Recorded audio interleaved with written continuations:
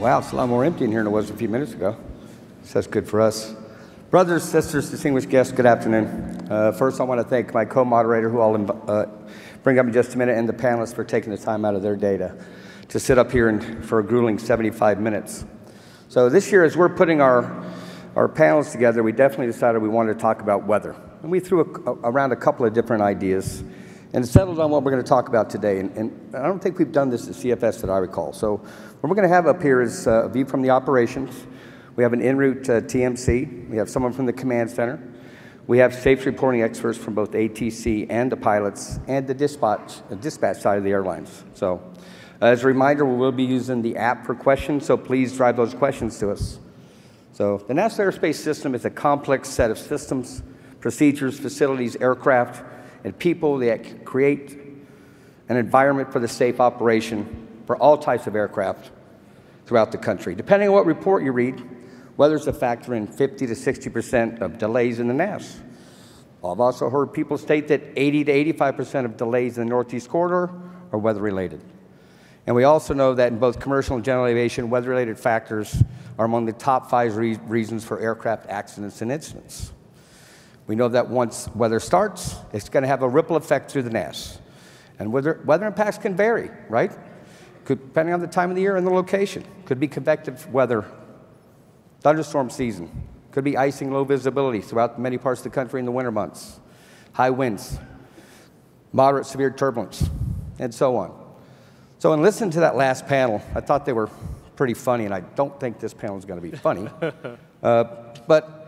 And also in our discussions, we're wondering how to bring training into this discussion. So just remind you of a quick story. Years ago, I was on a fam trip, Northwest Airlines 757 from Seattle to Minneapolis. And I get in there, and the guy goes, you're a center controller. I said, yeah. He goes, well, I'm our chief pilot on weather, and you center people don't know anything about weather. He goes, what do you know about weather? I said, I know how to read it. That's about all I know about it. So for that 3-hour trip to Minneapolis, trust me, he schooled me, he taught me. Seemed like he was yelling at me. But honestly, I did learn something. So we can always take learning, all right? And that was just popped into my head. So today, we're going to spend some time discussing weather, technologies, how things work, maybe some things that don't work, and we look forward to the next hour. So with no further ado, the ATO Director of Safety, my co-moderator, Tony Schneider. Thank you. Thank you, Jim. Thank you. It's a real pleasure to be here at CFS, and I really want to thank all the people that made this great event happen. I also want to thank Jim and the panel for all the work they've done so far, and also to thank you for the amazing work that you do every day, ensuring that the NAS runs safely and efficiently. A friend of mine from Fort Worth Center sent me a quote this morning, and it kind of brought this all home for me. It was from Vince Lombardi, and the quote goes along the lines of, achievements of an organization are the results of the combined effort of each individual. That couldn't be more true than during a severe weather event. The work that you do soliciting and disseminating PIREPs, issuing depicted precipitation, approving weather deviation, all while ensuring separation is why the U.S. public enjoys the safest aviation transportation system in the world.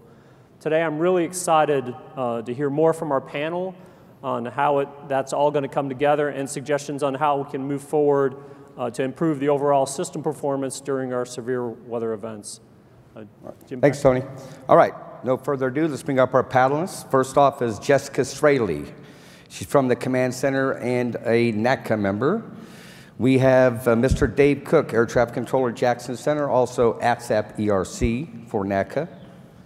Gerald Quaye, Air Traffic Controller, Facility Representative, JFK.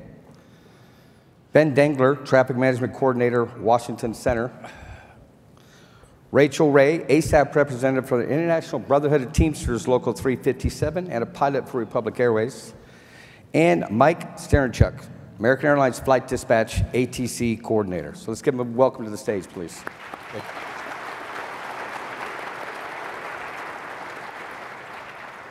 All right, thank you very much. Let's start by trying to paint a picture of how our system works, right? When it's determined whether it's going to have an impact. So let's start with Jess, if you don't mind. If you can help us walk through, let's say in this case, it's clear very early in the day, major convective activity is developing in the central U.S., is going to build and move east and start talking.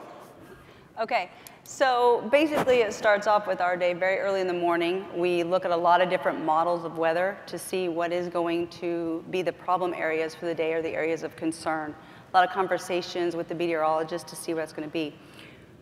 Basically, if you want to do like a football analogy, it's kind of like we're the offensive and defensive coordinators of where we're going to put the airplanes to get them through the weather systems that are out there. So what we're going to do is we're going to look at transcon routes first. We try to put them in, so a transcontinental route, we try to put them in somewhere where there's going to be clear, clean air. So it's avoiding the weather and putting them out of the way to kind of thin out the volume in the areas that have the problems. When we look at those transcontinental routes, remember it's going to be about a 5-hour flight time across the country to get there. And the complexity that's out there for the controllers, if we don't put them somewhere that's out of the way, is a long flight plan to change. Maybe the fuel's not available for the airplane to be able to take a change in the flight plan if we try to do it once they're airborne. So we have to look very far ahead of time to figure out where we need to put those planes to get them handled at the base level at the ground before they take off. So we take care of those transcons, put them in good routes. When we do that, we're also taking consideration the transcon push that's going to come the opposite direction later, because we don't want to tie our hands as that weather moves and put all of our flights in one spot and need to use the same airspace the other direction later. So we try to separate those and come up with a good plan. We look at if we need to use Canadian airspace for a CAN route option, because we have to call and coordinate with them to figure out if that's something that we want to do to kind of mitigate the risk of volume. Once we've got a plan figured out for those transcontinental flights, we're also looking at the problem areas where we may have to use secondary routes out there to take care of volume concerns that we've created by putting all the planes in certain spots. Maybe we need a secondary route to thin that area out a little bit. We'll look at regional routes to adjust that. And we'll look at the major traffic flows to our major airports.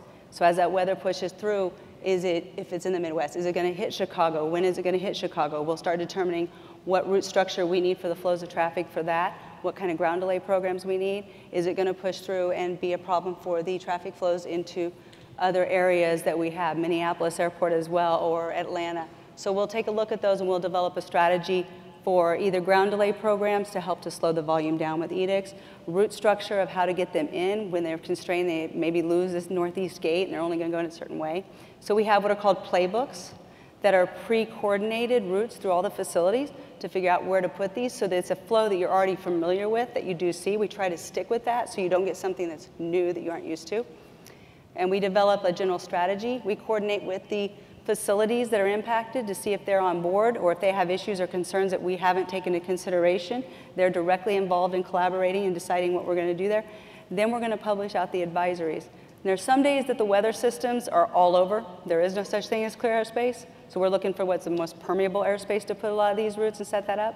And then we look at airspace flow programs as well, which is just to slow down with edicts, just like we did with the GDP, but now it's over in airspace and take that into consideration. So we kind of set up a whole strategy of where we're going to move a lot of planes early so that we put them in a spot that it's a workable position that the controllers are in so that we don't have a lot of complexity associated with deviations and volume and everybody coming at them. We don't sterilize airspace, but we're moving big groups of volume out of the way to try to make it a workable situation. That's kind of what we do. Excellent. Anybody else? Ben, you want to take it from there if you're affected now? So when, as Jessica said, it starts very early in the morning. Most of us start 4:30 or 5 a.m. if this is going to be a big impact. One of the things that will happen is it's a collaborative effort. So as they're developing these plans and getting their weather briefing, they're on the phone with all the affected centers. One of the big things that I'm going to look at when she's coordinating with me is how is the impact on my center. But I'm also concerned about the impact on the NAS. How is it going to be impacted on Indy Center in Memphis and further going west? So we'll have a discussion on maybe we're going to put a transcon playbook in effect, and I'm going to ask her how many airplanes are you going to reroute off of a normal route and route through Washington Center or route through Jacksonville Center or through Atlanta Center. And then we'll have a discussion on the impact of that. The one difficult thing that's very challenging is to determine what the capacity is going to be when you have a weather impact. When you have a line of weather, it's fairly easy to predict and kind of move around it, but when you have that more sparse coverage, it's much more difficult to determine the impact on the NAS and the loss in capacity. So we try to balance that demand with capacity, and that is somewhat of a guessing game to determine where that weather is and what the impact is. One of the things, for instance, if there's a big line of weather that runs from Chicago down through Kansas, somewhere down like that, and they want to put transcons that'll come down through us, they'll say, hey, we want to move the New York and the Boston market on one particular play. Maybe we'll move the DC market on that same play. Or I'll look at it and say, you know, that's going to be a big impact on some of my departure sectors or some of my westbound flow sectors. So we'll have that discussion of maybe we could move the New York market to a particular flow, and then the Washington and DC and the Philadelphia market to another flow. I'm going to start looking at, once those plays are in effect, one of the first things I'm going to do is start telling everybody that needs to know. So I get we all call it a general information message. I'm going to send a message out to all my towers, all my terminals, even the sectors on the floor that own an airplane, you know, to the ground, that we can get those reroutes going as soon as possible. So dispatchers can plan, and I can start planning on the impact to my sectors if I need to put out other TMIs. Maybe I need some departure restrictions to slow down the added volume that's going into that particular piece of airspace. Perhaps some additional reroutes that we've put flows of airplanes into sectors that normally don't see that. Now I'm going to try to balance that a little bit, perhaps take a couple of flows out of those sectors and kind of share the wealth throughout the system a little bit. And like I said, once that happens, we talk collaboratively, and then I'm on the line with my TRACONs and then my towers, and we get those folks moving as quickly as we can. There are times, it'll be a little frustrating for the users, I think, because I'll get a call at 5:15 in the morning and say, hey, we're gonna put a route out for Texas, we're gonna put a route out for the LA Basin. We just haven't been able to coordinate it all the way through yet because some of those folks out west haven't quite gotten into work yet. So I know it's coming. I will a lot of times tell the towers, it's like, hey, there's a reroute coming, you'll have to wait. I'll start taking a list of airplanes. So sometimes when you're trying to get moving in the morning, there may be a delay of 15 or 20 minutes because I don't have that route yet. It's not fully been coordinated, but I do know something's coming, and I'd rather keep you on the ground so you can get off on a good route completely, the fuel's planned for and everything else is planned for. So sometimes there's a break in that time frame, you know, that it's not right out of the gate in the morning. That's kind of what that's a typical kind of mid-country scenario. Yeah. So Mike, now you roll into work. You got this sitting in front of you. What's it look like for you? Well, on my way to work, there's a number I can call if I'm not feeling well, but typically don't use that number. But yeah, so, you know, we come into work and we're looking at what Jessica said, a day in the NAS with constraints in the national airspace system. And when you look at, I represent American Airlines, but when you look at the other aviation entities out there, transportation system entities, you know, you've got the military, you got general aviation, NBAA, you got the other commercial carriers, got new entrants, drones, things of that nature, as well as space. We all vie for one thing that's very important for our business to succeed, and that's the national airspace system. And fortunately, we have the best in the world because of you folks out there, and I commend you for your efforts. We have some things called customers, and on behalf of the customers, I want to tell you they appreciate what you do, even though you may not hear it. So I just wanted to put that out there, but as we look at the day, we understand that if there's constraints, weather, the good Lord gives us things we don't want to deal with and have challenging days to deal with.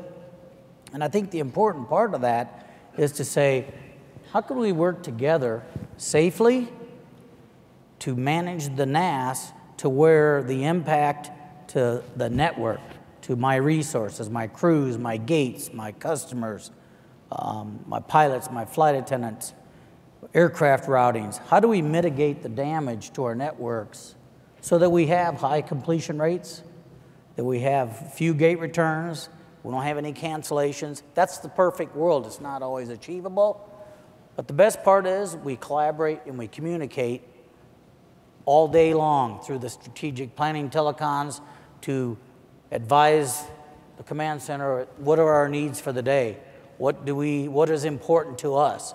Importance nowadays, everybody's flying on airplanes. What's the load factor? 90, 92%? If your flight cancels, where do I send you? How do I get you to where you want to go? It's very difficult.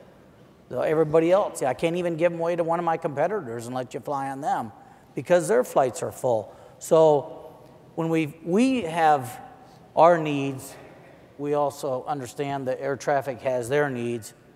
Somehow we have to work together and meet in the middle to manage it the best we can and mitigate all those issues I just described. Yeah. So, Rachel, you're flying that day. You do anything different? Well, every pilot's going to come to work, get a general idea of what the weather's going to be like for that day. So if it's going to be a day where there's going to be a major weather system that we'll be dealing with, we just dealt with Hurricane Dorian. That affected the East Coast. My airline is a big East Coast area that we cover. We're going to come in prepared knowing that reroutes are likely, that we'll be working with our dispatcher very closely on fuel planning and route planning, and just come prepared with that mindset of, with all of the things could happen that day. So yeah, we'll definitely come in kind of mentally prepared for being flexible, because that's going to be the key for dealing with those types of things. And of course, pilots are very acutely aware of the constraints that air traffic control will be having that day based on the weather. And so, we all feel very, have a spirit of cooperation when we come in. We know in order to get the flights completed, and completion factor is a big deal for all of us. Every pilot wants to complete the mission. That's just in their DNA. So we know we're going to come in and we're going to work really closely with our partners in dispatch and on the air traffic control side. And so, you kind of come in prepared for all of us. We know we're going to have a tough day, but we're going to work together and we're going to get through it. Yeah. So Gerald, now the weather's hitting your place. What's your day look like? So as an air traffic controller in the New York area, first and foremost, similar to Mike, I'm looking to see if I have leave-in, and if not, it's probably going to be followed by a couple of expletives. But, I've been in the agency for 10 years. I spent all of my time in New York, so I'm kind of used to convective activity and bad weather. So when we talk about bad weather, especially in the Northeast Corridor, we're talking about the Severe Weather Avoidance Program, SWAP. It's a mixed bag of good, bad, and sometimes fill in the expletive. But we work through it. Specifically for JFK and our operation, most airports in the New York area this past summer has gone through a lot of runway construction. So we'll try to see if we can get on a runway configuration that favors a swap event, pull in some tactical moves, whether it be, add a secondary departure runway, make sure we have the staffing in place to be prepared. Timing is a big component when it comes to swap, depending on where we are in our shift. If it's during an arrival bank, we can pretty much mitigate the issues and have the arrivals come in, and if we have a traffic management initiative in place and there's a ground delay program, we can talk about numbers and what the arrival rate will look at while we're low on the departure side and adjust accordingly as we need to. But in terms of the weather, it's a New York thing, it's a Northeast Corridor thing, and we roll with the punches. Yeah. So I'm gonna pull the thread on this a little bit and take advantage and knock a question off our board, okay, or maybe even two. So in SWAP, does the TRACON center coordinate with the tower at all? How does that work when the SWAP is decided? So in SWAP, it's mostly automated coordination. We have the departure spacing tool that we use to coordinate between the TRACON and the center. So by definition, when we go into a SWAP event, sliding clearances are avoided. So in a normal routine, in a normal course of a shift where weather is not an impact or even a factor, New York Center gets the routes 45 minutes prior to the proposed departure time. The towers get it 30 minutes prior. So there's a 15-minute window for the en route New York Center to make a change if need be and pass it along to the tower. Now, when we go into a swap event, there's a depletion of routes available to get planes out of New York. And so they're basically looking at routes on a case-by-case basis. So what that involves is we don't know what's happening. Actually, I'll take that back. We do know what's happening, but sometimes communication may not be as clear as it needs to be. So as a plane is ready to taxi out, we advance them to the next stage of flight where they're actually taxiing to the departure runway. At that given point in time, that's when New York Center looks at the route. They'll either clear them as foul on the route that they have, make a revision, or God forbid, no route available. And if it's no route available, JFK becomes a parking lot very quick. Wow. Go ahead, Jessica. So just to address this a little bit differently as well. So New York is unique because they have a departure sequencing program, and that's a silent communication he was talking about, the DSP, and they do it that way. At different facilities across the country, it's managed differently. So some of the centers out there will do the reroutes. They'll have you call for release from the towers. They might send you a GI message saying to call for release on all aircraft going to this destination, so they can check, and they'll do the reroutes as the time goes on. So it depends on where you are across the country and the center and their inner relationships with the facilities that underlie them, going to the TRACONs and down to the towers. So that it kind of depends on that facility, how that works. He definitely described how it works at New York, but I know that there's other facilities in the country where the traffic management unit at the center does the reroutes, and they'll pass those to the towers or the TRACONs through automation systems and through call for releases, situations like that. So I have the second question. It's around the theme of this conference, right? Every day is a training day, and so from your perspective, and I'll throw this out to the panel, how does this apply to weather? So in the tower, as every controller does in the NAS, we do our pre-duty weather briefing.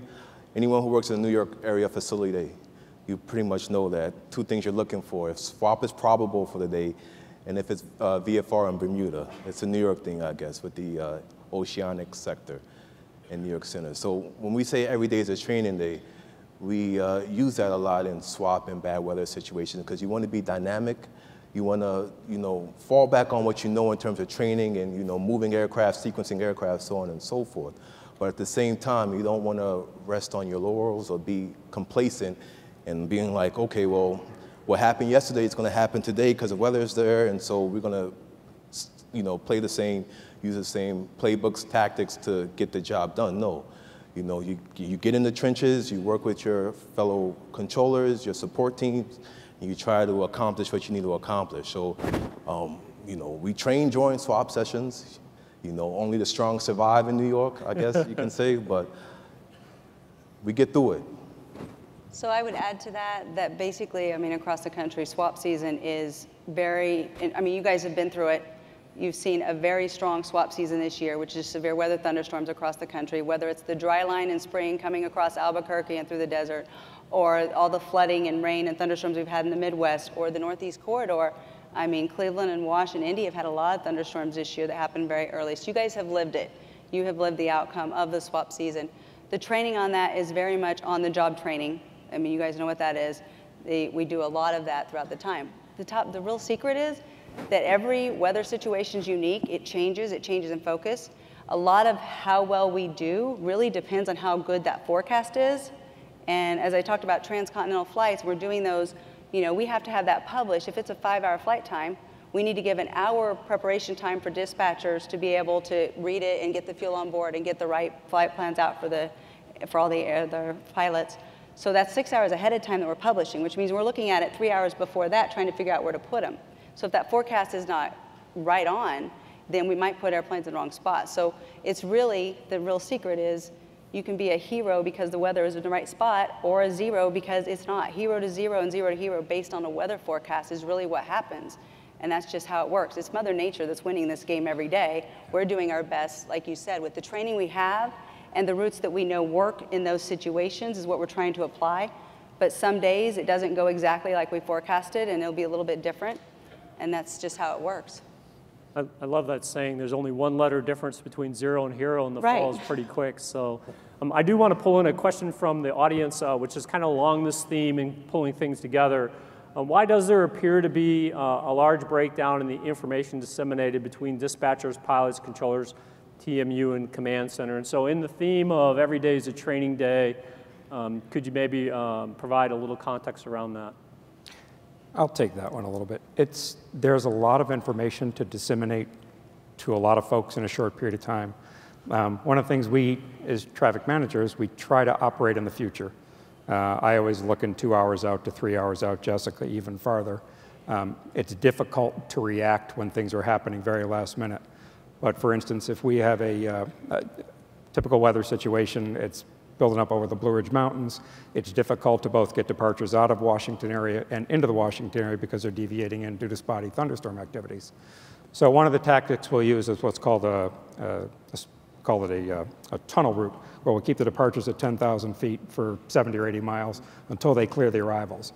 Well, that requires coordination with the TRACON, the tower, the frontline manager in the area. That frontline manager's got to go tell the controller, who hopefully is not in the middle of a briefing. And then everybody's got to get, there's 8 or 10 moving parts for one tool to get one piece of, operation moving. And we're humans, things fall through the cracks. And we try we use every method we can to not let that happen, but things just fall through the cracks. You have various levels of experience out on the floor.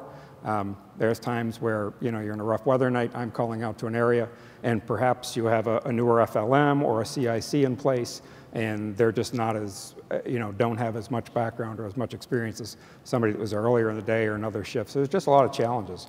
There's a lot of moving parts, and it's very difficult to get all those moving parts coordinated at the same time.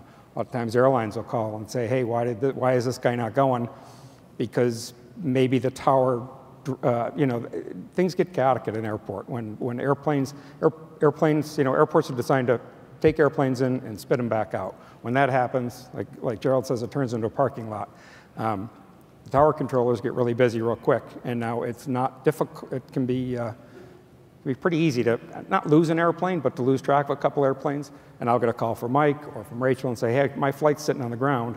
Why is it not moving? And I have a route available. Because not out of anybody try to do the wrong thing. Sometimes it just becomes so chaotic, it's difficult to manage that. So you get that coordination piece. There's a lot of all those pieces, and things fall through the cracks occasionally. It's not necessarily an excuse, it's just how complex the system is. And Mother Nature does not play well with the NAS, as we all know. Mike, how about from a dispatcher perspective? Well, I mean, that's some really good points there. And the communication piece is a big one. And is there room for improvement?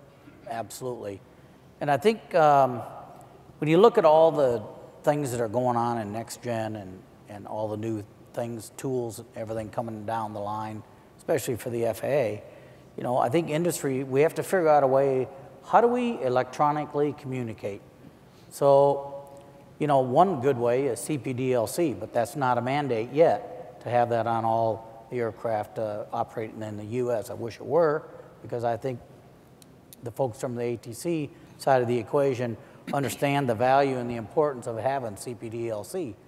But we've got some new software coming out, a airborne reroute tool, pre-departure reroute tool.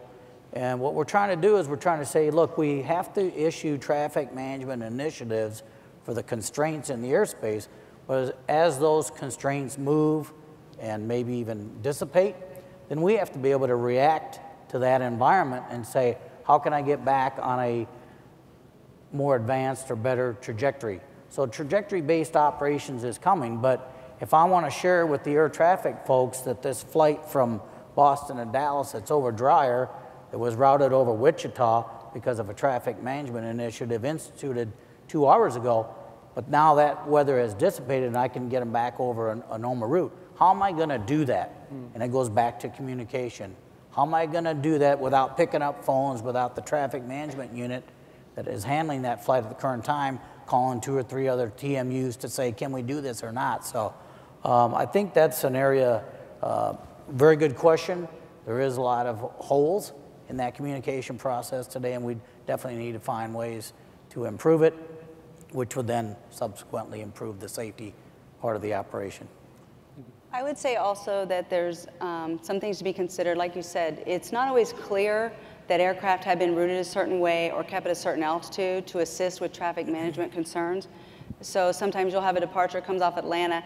He's only filed up to 5200, but he's a big heavy jet airliner. Why isn't he going all the way up to 30,000, 32,000, 36,000 feet while he's going down to Florida? And sometimes the reason for that is we were worried about that airspace, and so we kept them capped by the traffic management initiative. But the controllers wanted to be a nice person, says, hey, why are you down there? Oh, I don't know, this is a pilot. And so next thing you know, they go out and climb them. You think you're doing the right thing. The pilot doesn't necessarily know what the traffic management reason was that they would be kept low. And down the line, we have volume concerns we're worried about for the high altitude sectors, and that was the reason. So it's kind of that capping and tunneling, Ben, that you alluded to. The other thing is that there has never been a really clear way to distinguish who it is that should not be moved off their route. So when you're trying to save somebody some fuel and a pilot asks you for a shortcut and you give it, or something along the lines of the route just doesn't make sense, it's not normally what you see for the route, so you offer them what would be considered normal route for you. They sometimes were on that route because it was a traffic management initiative to get them out of the way of a problem downline, maybe 3 centers away, maybe 2 areas away, but still we were trying to solve something. And one of the things we noticed was when we had ABRR and PDRR, so airborne reroutes and pre-departure reroutes, instituted and started working with ERAM, we suddenly noticed a very high increase in the amount of compliance we were getting on these routes. People weren't moving them off the routes because now you guys as controllers knew that there was a reason. You don't know what the reason is, but there's a little symbol in there now saying there's a TMI initiative associated with it. And it was very interesting to see that. Now, unfortunately, this year in swap season, that was turned off due to automation issues, and so we kind of haven't gotten there yet. But I think there's going to be a cultural shift to kind of realize, a way for us to all realize when we're doing that kind of controller on controller crime. It's something you're doing to help someone up here, but someone down here is going to feel the pain later when they have too many airplanes that they weren't expecting.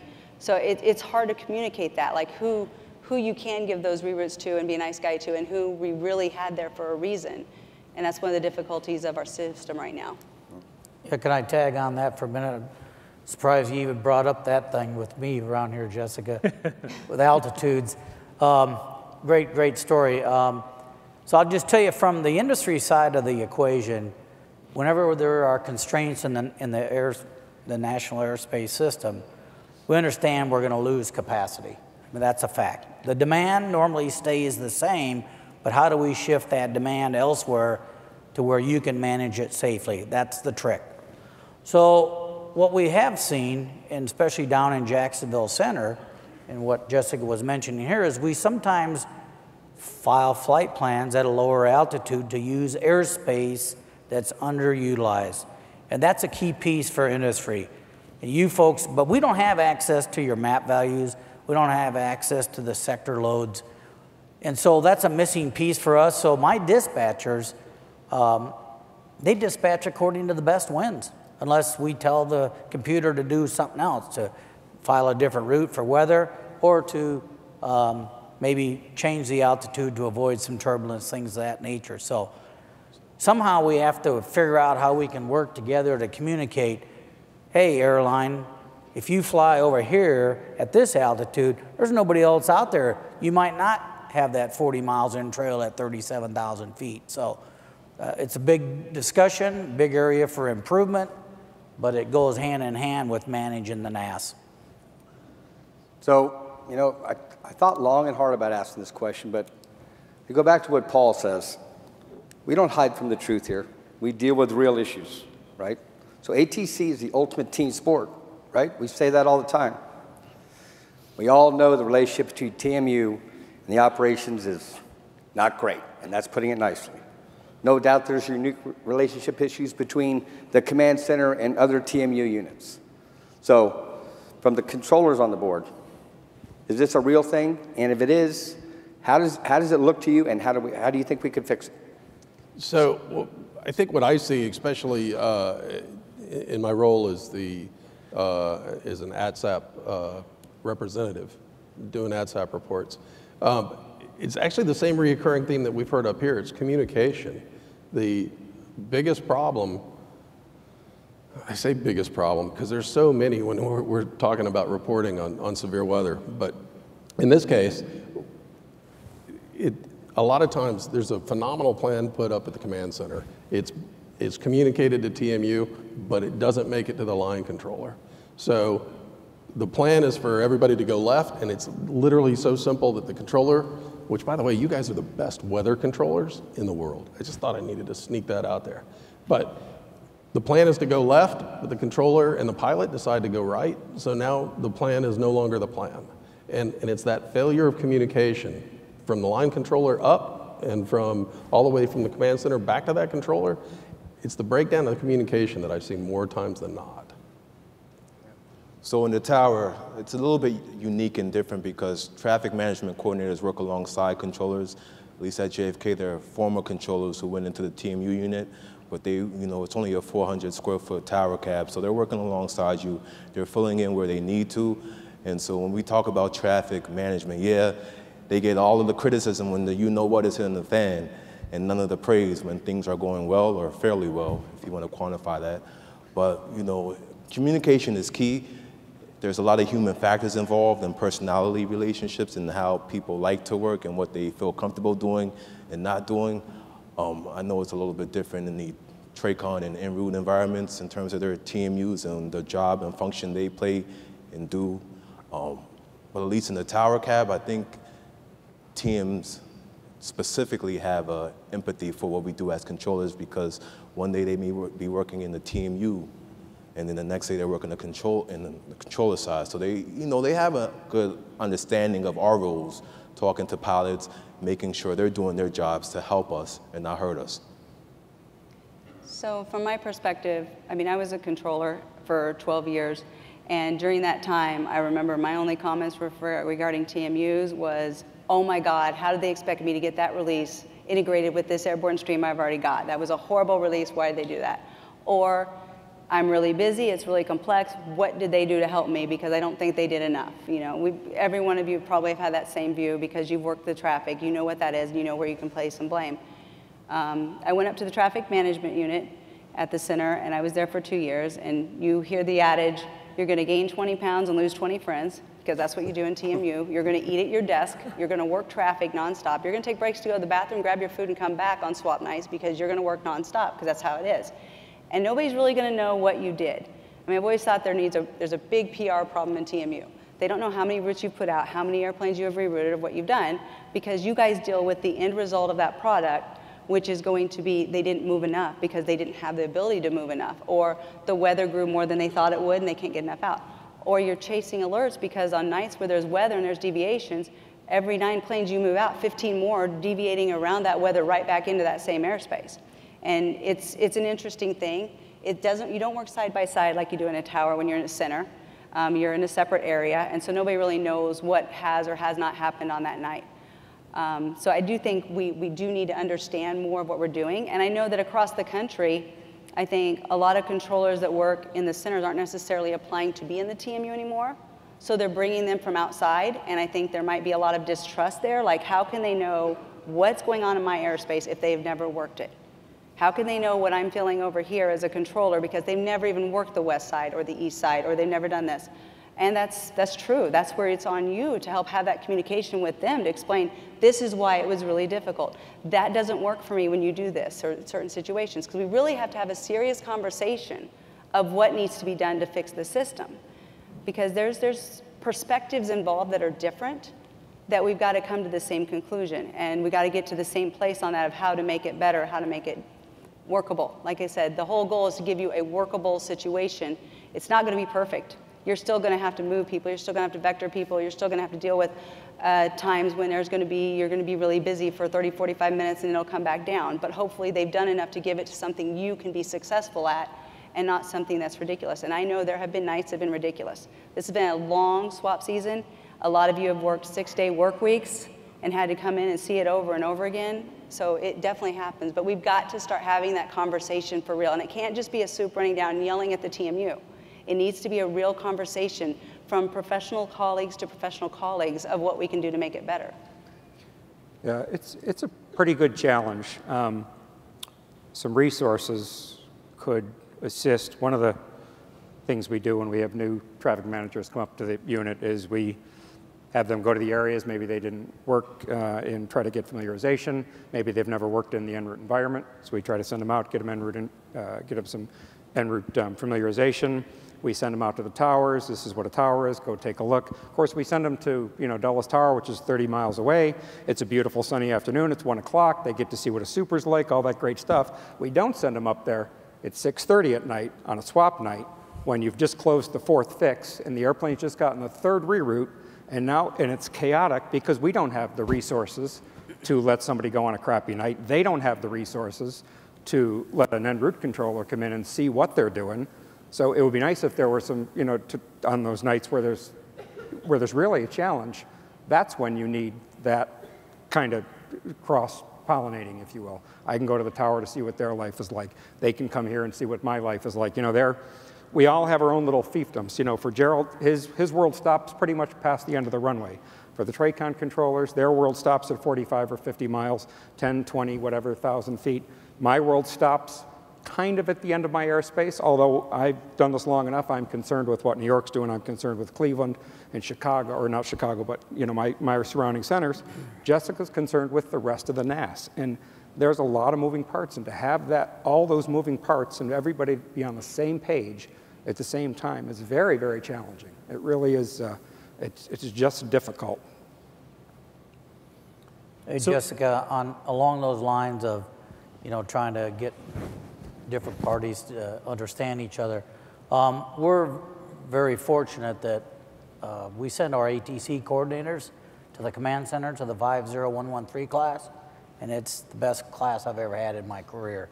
Outstanding. Do any of the, I don't know how it works for your side of the equation, but do any of the controllers get access to that, or do they have many 50113 classes at their local areas, or? So I believe it is still a requirement within like the first year of going to TMU, and sometimes that has to be extended based on staffing for the TMCs to come up and experience the 50113 class. And it's basically an introduction to the ground delay programs, what kind of route structures we do, how we come up with those. And it's a good information. But controller-wise, unless you're requesting to come to it, I don't know that regular controllers decide that they want to come or even know it exists. I mean, so I don't think there's a lot of knowledge out there of what that is or what that does. So let's talk about safety a little bit and how weather impacts that. I know safety is near and dear to my heart and everybody's in this room's heart. I think Dave and Rachel, you are both involved in voluntary safety reporting and other safety type activities, and you both have extensive experience as an air traffic controller and as a pilot. Can you talk a little bit about what type of trends you're seeing around weather and as it applies to safety? You want to start? Sure. When I found out I was going to be on this panel, one of the things I did was ask some of our ATSAP analysts to pull reports for me. I got a year's worth, so I looked back a year from today to see, and then in using keywords and whatnot, we kind of teased out reports that were directly weather related. As far as weather and air traffic control, kind of sifting through those, looking through what types of reports we had, almost the vast majority of them were related to errors that pilots committed when they were issued a reroute, whether that was in flight or on the ground. That also includes coded departure routes during swap events. So that was a big, something that we had to work through this summer with y'all. It's been brutal. Republic has a base at National, Philly, Newark, and LaGuardia, and we're getting ready to open up a Boston base. So this is something that is very near and dear to our hearts and something that we deal with every day and our dispatchers work with every day. And so, and those reroutes, what happens is that we have this thing on the pilot side called CAMI, which is an acronym that stands for Confirm, Activate, Monitor, and Intervene. That's when we're making FMS entries and we're changing our route or been given a descent clearance or whatever. It's an entry of something, whether it's the route or the altitude or whatever. And the ASAPs that came in were primarily related to they got the reroute or they were given a heading and they forgot to push the button, or they pushed the button but it didn't do what they expected it to do, or that type of thing. So those are the issues that we deal with around those, kind of the root cause, and then that leads to some of the other errors. So, you know, we have something called threat and error management. Obviously, on a weather day, the weather is going to be one of those threats that we're going to be dealing with. It adds to the workload, it adds to the complexity. And when you talk about every day as a training day, for us, one of the things we fight as pilots is complacency. And on those days, you're not going to be very complacent because you're really working. We're all working a lot together and everything. So then it becomes task saturation. So now we've been given this reroute, but I'm also in the middle of deviating around this thunderstorm. You just asked me to go direct to this fix when able, and we think that we did that, but We're also, the flight attendant's called up. When is the turbulence going to end? We just got a message from dispatch that says, when do you think you're going to be able to turn towards the airport? There's all of those things are happening all at the same time, and that's where the majority of our reports come from for that. And then on the other side of that is the turbulence injuries that occur during some of those weather events as well. So from an ATSAP standpoint, what we see more times than not, and I'm going to sound redundant, but it really goes back to communication. You read a report, it's a severe weather event, whether it's a front that's coming through or worse, convective activity where it's much more difficult to predict. The reports that we get, sometimes they make the hair stand up on the back of your neck. It's just terrible. We're trying to make it better. It's a work in progress. But insofar the rest of the reporting, I mean, we get what everybody out here knows, and that's that when the weather picks up, frequency congestion is through the roof. Nobody's happy at the altitude they're at. Everybody wants to deviate. Since I work on the Eastern Service Area, most of my en route facilities touch the ocean, and in most cases, there's SUA airspace out there, further compounding it, because now we have this line of weather coming through, and it's causing a choke point, a pinch, up against an SUA where the military or the user won't give it back to us. That's probably would cover the lion's share of en route and a large portion of the terminal reports that we get. So to add to that, you mentioned communication. That's that's probably the second biggest ASAP source that we get, is a miscommunication between the pilot and the controller. And sometimes it has to do with expectation bias. We think you mean us to do one thing. Right. We hear what we were expecting to hear, not what you actually said, that kind of thing. So for us, in order to be excellent every day, is to listen and actually hear what's being said. Those two things don't always happen. And so that's something that we as pilots have to do, is make sure that we are continually paying attention to what's going on, the situational awareness piece of it. So, and that includes the controller. That also includes getting the information from the controller that's important for me to complete my flight safely. So the PIREPs are very important. On our side, we encourage, giving them continuously, and controllers are very good about soliciting them. But sometimes that information doesn't get shared, back to us either. Maybe they just said it, and then I check in, so I missed out, on what just got said. So, that's the other piece of it, is the communication piece between the two of us as well. And just to piggyback on that, so many times because of the frequency congestion, but all the other things that we're having to deal with on the glass, the communication that I was speaking to before was, from the bottom up and back up, or back to the bottom. But a lot of times the issue is simply that I didn't communicate where I think you should go, or what I'm seeing, or you didn't clearly communicate exactly what you're going to do, and just the pilot controller communication, or lack thereof, results in an event where, or at least a safety issue, where someone feels the need to file a report. Please file reports. You can't file enough of them. There's, sometimes as controllers, we've worked a sector for 5 years or 10 years or 15 years, and we forget the person at the other end of that frequency might be their first time through this airspace. Yep. There's another kind of silent impact out there. When I started 32 years ago, pilots still dialed in a VOR, identified it, tuned the radio, flew it. When you rerouted somebody, you could say, clear direct Charleston, Jet 79 Kennedy, and whatever arrival into Boston. They spoke that language. Today, they don't speak that language. For most of you in the NAS, you realize the VORs are rapidly disappearing and not working anymore. And now there's lots of great tools out there. There's lots of great waypoints and fixes and Q routes and T routes and all these wonderful things. But that's far more challenging when you have to do that on the fly rather than pre-plan. And she on the ground, when Rachel's typing in the route, nobody's moving, everything's happy. She can check it and recheck it, it's good, but when you're in the air at 35,000 feet and now somebody's giving you a reroute and you have to phonetically spell out 6 fixes verbally and then get a read back, and hopefully somebody doesn't break into that read back, so you have to get a second time or a third time. There are some emerging technologies that will help with that, but they are still not there. Datacom is still not there. The ABRR is still not quite there. So those are big challenges, too, that aren't necessarily weather-related, but are compounded when we have weather events. All right, let's go to some questions from the audience. Jessica, you seem very popular. You're very popular. Let's go. Let's go. Very popular. This is good because very you popular. understand Kind of figured that. It's not magic, and we can't come up with an exact, accurate solution every time. Let's go with the top one. Why does TMU/headquarters issue, Terry, that's for you, headquarters, issue reroute initiatives that are near or through the weather that everyone is deviating around? Okay, and so obviously that joke was that it's Command Center that's actually doing this on the side. But so basically what we're doing is, like I talked about at the beginning of the day, our goal is to put those transcon routes, because of the complexity, like you just spoke of trying to do those reroutes airborne, it's ridiculous. So we're trying to put them into clear air. Some days, there's no clear air anywhere. They've done that forecast, they've gotten there, and I'm not trying to bark up the tree of the National Weather Service, but I mean, they get their crayons out and it's drawn all over the country.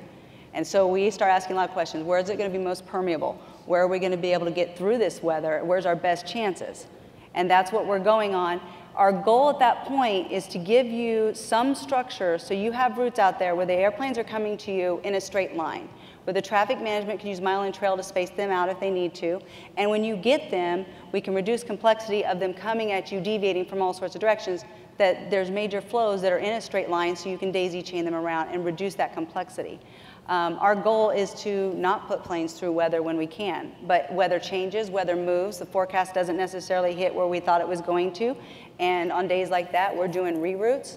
We're trying to put in new reroutes to change that, so maybe we had a route structure that was here, and now we're going to try to put them here, but some of those are already airborne now that are on the old one, and so it's tactically trying to move them in the air, and I know that's complicated and complex. It's just a matter of we try to mitigate as many of those variables as we can and pin them down, but some days, no matter what you do, things just keep moving and changing.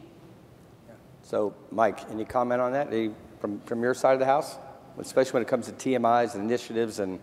Yeah, well, they don't like to hear from us because that nice route that Jessica just built that made a lot of sense, I don't have the fuel capacity for my aircraft to fly that route because it adds 30 or 40 minutes. So those are challenges. We understand the need for them, but then occasionally the good part about that is that we have the ability to communicate with the command center to say, this is a problem. Can we make one exception? So, and that's what we do. And so that's the key piece to it, is that I think we collaborate and work together to mitigate some of the issues that end up being a result of the constraint in the NAS. Okay. And I think it works pretty well, don't you, Jess? So, Mike, as long as you're talking, let's go to the next question, because this is a good one for you, I think. Oh. Why is the responsibility on the FAA to reroute aircraft instead of the airline following a route around the predicted weather? Well, I'll put my dispatcher hat on, and I would have to say that virtually all of our dispatchers would like to just be able to follow a route that they think appears to avoid severe weather, severe areas of thunderstorms, because that's what the FARs dictate that they do. But we also understand, and we're teaching the importance of traffic flow management. And I think that's the key piece. So it's easy for me to follow this route this way, but traffic managers may not like that. And it's obviously been proven that sometimes they don't like that. But, you know, in a perfect world, could we do that, or would we like to do that? I would have to say yes, most dispatchers would like to do that. But I also understand that there's only so much capacity, and you have to weigh that capacity-demand balance and figure out what's best for the NAS, not necessarily what's best for me as the dispatcher. Yeah. So I want to address this a couple of ways if I can. I ask this question a lot. I ask this question to the airlines a lot, because if that was the case and they filed around weather, then I would just be looking for where the volume issues are and then trying to just mitigate volume concerns because they'd be away from the weather. A couple of the things that you have to understand about our system. Okay, so the way that it has to build, you know, you guys have all seen the monitor alert parameters, those map numbers for your sector that are coming through. Basically, those are built based on historical data. The computer has to come up with an idea, a projected amount of volume that's coming through your airspace. So it says, where did that plane fly from DCA to Las Vegas 51% of the time over the last 14 days? Okay? And it goes through and says, okay, he flew through this sector, this sector, this sector, this sector. We'll give them each account on the projected time based on departure time and that, when they're going to be in that sector. Okay, so it's historical data. We don't really get updated data until the dispatchers file their flight plans about 90 minutes prior to flight, and then we get an update that says, oh, no, they're not going that way. They don't like it up there. They're coming down here. And so you see those map numbers change, especially if you're kind of in the center somewhere, if you're not an origin or destination point where it has limited choices of where to fly. If you've got all the room through the Midwest to go either through Minnie or through Kansas or maybe coming down through Fort Worth, that can change and that can go around. So a lot of times we're waiting on that data from the airlines, but we can't wait long enough to just 2 hours prior to departure to figure out if they're going to file around that weather. There's a trust issue here, because I've got to actually make some decisions to guarantee that they're in a good spot and they're going to be away from it. So we're looking at where's the jet stream, where have they been filing for the day so far, because human nature is if they found a route that's good, they're probably going to stick with that route. So we're kind of looking at the trends of what they've been filing, trying to make other predictions besides just using historical data of where they flew in the past when there wasn't weather in that area. And I think that's one of the disadvantages of our system right now is it's not very robust or dynamic. It doesn't give us really good data on where these guys are flying, so we have to make projections. So sometimes they did file away from the problem, and I went ahead and put a route out anyway because I can't take the risk of them filing what the systems tell me it's going and what areas it's telling me it's going through. So that's one of the things that has to be considered as we update our technology and go through is how do we get to this point where we actually see what they're really filing on a real-time basis rather than waiting for them to send a proposal out and figure out from there what we're looking at for numbers.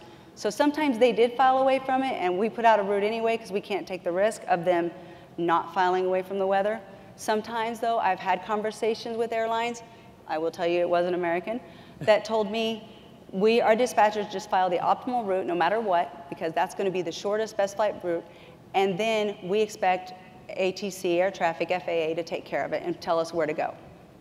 And my mouth just drops. Are you serious? Like, you have regulations. There are requirements between the dispatcher certification and the pilot in command to make sure that they don't file near weather.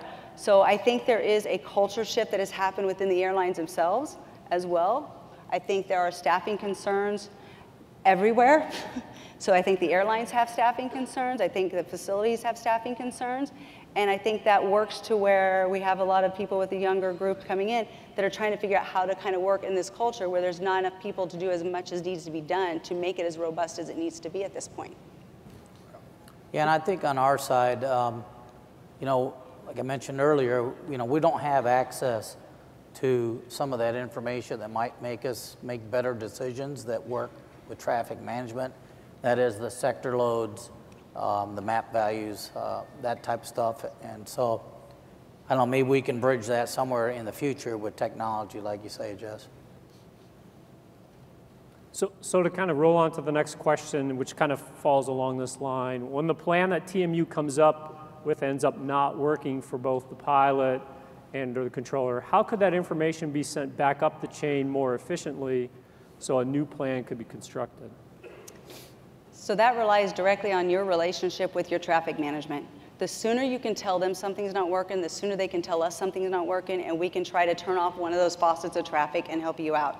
The traffic management units themselves have certain abilities to start doing that. If you have a major airport in your facility, then you could go ahead and go into a ground stop or start doing something to try to help out in that way to start reducing the volume in that area and make that a little bit better. At the command center level, we're going to start trying to do tactical reroutes, calling and asking other facilities to do airborne reroutes to get them out of the way of the problem. But it really goes back to the better the communication is at the facility with the traffic management, the quicker these things can be fixed. That's basically what we really need to do is figure out a way to make that better, that whole process. Yeah, one little add-on to that too is there is an element of trust when we communicate with one another. Most of the time when I'm picking up the phone and talking to the command center, I've been doing it long enough, most of the people recognize my voice. And they'll trust what I'm going to tell them, and I can usually get buy-in. But there's times if you have a new person, I could be throwing 5 or 6 years of experience at a problem and saying this is really going to work. And this person doesn't have that trust or doesn't have that, they had a bad situation, whatever it may be, and they're not going to go along with it. So the plan fails or you end up not coming up. So it's it's all of us trusting one another. And that comes with experience and communication. Events like this are terrific because I was telling Jessica before, I said we can put faces and names together. And when you do that, you build trust amongst one another. And when you have that rapport with a controller at a tower, a controller at a TRACON or another facility, case in point, we'll have weather in Pennsylvania. That never happens. Can't get out of New York westbound. They come down through the GDC. Map numbers start blowing up. First thing, Indy starts freaking out because their sector's getting red. Well, a lot of times, what I'll do is preempt that and pick up the phone and say, hey, Indy, this is what's going on. We're moving this stuff out of New York your way. This is what I'm going to do to help you so you don't have to react when this plan. So instead of letting the plan go bad and not working, again, where experience and trust comes in, I'll pick up the phone and say, these are the things I'd like to do to mitigate your fears and mitigate your constraints and get them going ahead of time. And that's difficult to do when you don't have that trust factor between those TMU units and those facilities. So Ben has a good point, because when I get a phone call at command center from a facility, I'm going to ask them a lot of questions, because I'm not going to immediately go into a route, because it might not necessarily be the right thing to do for the NAS. I'm going to give an example. I'm not trying to pick on anyone. But there was a new TMC at a facility, and this is going to be a reference to Detroit. There was already weather affecting Detroit arrivals. There was only 2 ways in, one from the west and one from the east. And the at Indy Center, this new TMC called and they said, hey, I need to shut down a Detroit flow. And I said, why do you need to shut down a Detroit flow? I don't know, hold on. And he called back and he said, okay, the east sectors are being really busy right now. We need to stop the volume, so we need to shut down east flow. And I said, okay, if you shut down the last flow into Detroit through you, I've got one way in coming from the west. Every single flight going to Detroit is going to have to come in through Chicago Center through the west. There's people that aren't going to have enough fuel to make that flight. There's going to be a lot of complexity.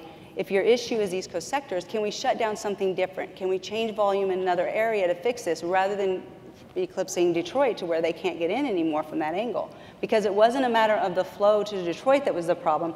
It was just that when they got busy, their first thing to do is shut off a major airport, which I kind of told you was one of their options earlier, and to stop the flow to Detroit, because they'll stop a lot of volume quickly. But in this case, Detroit was already so constrained for their arrivals coming in that if you did that, there was only one way in coming all the way, the Chamber of Commerce reroute, to get all the way around to it. It wasn't the right solution. So I'm going to ask a lot of questions.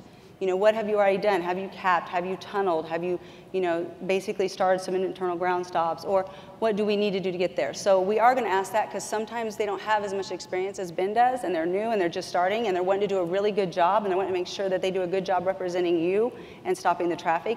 But sometimes that's too big of a move, or there's something else we can do that's a better option. So as you say, the trust factor thing, I think it's both sides. We've got new people at command center that may not know exactly what they need to do in that moment. They're relying on you. But on the other side, we need the people that are in the TMUs to know where they are. You are absolutely, the traffic managers at the facilities are the subject matter experts of your airspace. And just like he talked about earlier, when we start talking about military and whether it's Sealord or tail hooks or something going active, and now you can no longer deviate out there in the ocean, you've got constrained airspace, we're pushing stuff inland, now we're going to have volume concerns along the East Coast inland on Jet 121, Jet 75, so we're going to probably push something through Atlanta to help, and it's a domino effect. So before we start that first thing that's going to cause that domino effect, I got to make sure that that's really needed, and we go to the next step. But there is a trust, and there is open communication that has to take place. Yeah. And that's challenging after a summer like this, when it's the 4th or 5th swap night in a row, and you're tired, and your passions are running high, and trust tends to trickle down a little bit, and you have a controller come up from the floor with a little passion in their expression and want to know why they're getting beat up the 4th night in a row or the 5th night in a row. You guys, your pilots get tired. You've got one flight, one airplane to deal with, but our controllers, this is 4 or 5 nights in a row. Gerald's getting tired of 4 or 5 nights in a row having 3 departure fixes shut down and if I got a route, nothing available. If I got a route, nothing available. Or it's just that exhaustion factor kicks in, which is we're human. We're not superheroes. You can't fix every problem. So sometimes that just being tired has a big impact on the system. And Jim, can maybe just share and pull the thread all the way through. Every day, the Deputy Chief Operating Officer, Tim Morrell, and the Vice Presidents, Jeffrey Vincent, and the Vice President of System Operations, Mike Artis, sit down and look at the previous day operation. And so if a plan didn't go well, kind of on a larger or national scale, they have a really frank conversation about that. They look at delays, they look at customer comments, and they'll go back and actually learn, or go back and bring lessons learned back to the table and then share that information out. And so there is a process for that to work all the way from the field facility perspective, all the way up to the various highest levels in our organization. But as I think you can hear a common theme here, communication is the key. And I think it's very important that if you have concerns at the local level, you have a local conversation and try to work through those concerns, and if not, then you raise them up to the command center and work through that. And just like they said earlier that ATSAPs are really important, traffic management reviews are important. Like, we really do want to figure out, you know, where it is that we're lacking or what we need to do or change. And just like anything in the FAA, it's a glacial change. It's slow, it takes time, it takes a lot of repetition before you change something that has worked in the past. But we use those traffic management reviews to try to figure out what it is we can improve. I think one of the things is, it's easy to Monday morning quarterback and know exactly where the weather was, so why didn't you do these routes? The thing you gotta put yourself in the shoes of the person that was making decisions with what information they had at the time. Because in the end, we're trying to basically stuff your parachute. We're the ones doing that, just like Gordon Graham had said earlier. We're the ones trying to set it up so you've got something you can work through. And if we miss that, then something changed, or we couldn't get to it the right amount of time, or something is different, or we're missing something on a regular basis that we don't know is a problem, and we need that brought to our attention so that we can start correcting that. Yeah. So I'm trying to figure out how the next question got posted by a guy who's on the panel. It's kind of weird. I didn't see you pull your phone out at all, Dave, but why does it seem like there's a lack of support from the command center when weather is severely impacting the Southeast? That's a good question. Give me a minute to think on that. Jessica. So, Okay. well, go ahead. Okay. It's so, more yours anyway. No, It is. that's fine. That's interesting, the question. I would say that part of that is going to be the fact that, I'm assuming this is Jacksonville, Miami Center, okay? Just because of the way it's asked and the way the question's there. Maybe Houston Center as well, but I'm thinking Jacksonville, Miami. A lot of times, because there are overflights that go international to the Caribbean, but a lot of those flights that are in there that are coming through Miami and Jacksonville Center, you're at an end point or a beginning point. And a lot of that has to do with the fact that with your structure and your airspace, you're going to depart, however, like if you're coming out of Miami and there's weather in Jax, you're going to depart out of Jackson or out of Miami going to Jacksonville, and you communicate very clearly with each other between Jax and Miami about where you want those planes and if they're going to recover quickly. If it doesn't really go beyond Jackson, Miami's weather up into Wash and that, and 2 or 3 tiers out, Jackson, Miami have a really good job of communicating with each other to where to put those airplanes. Now, if it's all the way up to New York and Wash and Boston that need to be impacted and we're more than one facility away, then we're going to do a lot there. But if a lot of it's internal, traditionally, that is how we have handled that. Now, when you're at that point and you're trying to figure out where to put routes and route structure, you've got limited route structure available going through those airspaces. So really that starts to become questions of whether or not we use an airspace flow program to give edicts to try to slow the volume down, because we really don't have a lot of route options to fix the route options. That's something you guys tend to handle tactically. I think that's how I would kind of address that right now. That's the reality of what we're doing at this point. So I see a lot of other pieces that I think lead this belief of there's a lack of support from the command center. A lot of it's driven from the facility. The command center gets blamed because it's easy. But the truth of the matter is, you work in a sector, your map number, your monitor alert parameter is 21, except half of your sector's weather and everybody's deviating. Your facility should go in and adjust that map number because they get that information. So if that number doesn't go in and get adjusted, it's the facility's fault because now the command center doesn't have that information to draw on, right? Again, it seems like everything we're talking about goes back to communication. Yeah, it's been a lifelong problem, hasn't it? And I would, oh, go ahead. We got just a couple minutes left, so we got a couple. Let's go lightning round with a couple of questions right here. What do you think? Now that calling weather is a duty priority, how does the command center quantify the extra workload to make sure that en route sectors are not becoming overloaded, or do you? We do not. When I was a controller, it was a duty priority at that time. I don't know that it's changed, and so calling weather was always and I'm saying that 6 years ago is when I last talked to my last airplane as a controller. So it's been a while, for 10 years prior to that. But we don't take that into consideration. We do take map values into consideration. I do think one of the issues we have right now is different interpretations of what those map numbers mean. If we're all using the same tool and we have two different entities interpreting those results differently. Right. For example, in traffic management, we use, sorry about that, the 7210.3, Chapter 18, and it's the guideline and all the regulations associated with it. And it says, if you're going to go red, the traffic management unit is going to look at it. They're going to call down to this area, ask if they're okay. The SOOP's going to look at it and say, yeah, we're good. We're putting a D side or H side in right now, depending on what you call it. Or no, we need you to move some planes. That TMU will then move planes. So we look at those map values to figure out if we're going to have an issue. It's a range. It's when you stop doing the workload permitted duties, that sort of thing. From what we understand is there's a growing safety concern that you should never go red with those map numbers. If one side is saying you should never go red, the other side is saying absolutely, because I look at them every day and say you can go red as long as it's for a short amount of time, it's not very many over. I analyze the time in sector and I'm like, hey, out of that 15 minutes, it's only 3 minutes. It's good, I'm not gonna worry about you, and your TMU is doing the same thing. That's two completely different interpretations of the exact same tool. There's gonna be animosity as that happens. And the TMU is gonna be caught right in the middle of don't ever go red, or this is what your regulations actually say. So I think it's important to have that frank discussion of what that really means. So can I add one little communication piece onto that? I wore a headset for 26 years. For those 26 years, every time a 711065 change came out, I read it, I applied the changes, I went on to my next day. When I became a traffic management coordinator, I no longer had to stay current on the boards. I stayed current in the TMU. The 7110 took a much smaller role in my day-to-day operation. 7210 made a much larger role. So now when there's big impactful changes on the air traffic controller side, we don't always get that information as clearly or as loudly as we should. And that's a perfect example of where weather calling used to be if you had time. Now it is required. It is a mandatory duty.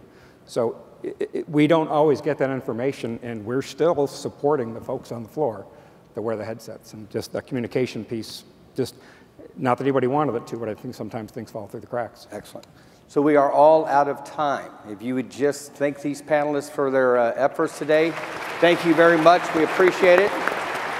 Thank you. Come on.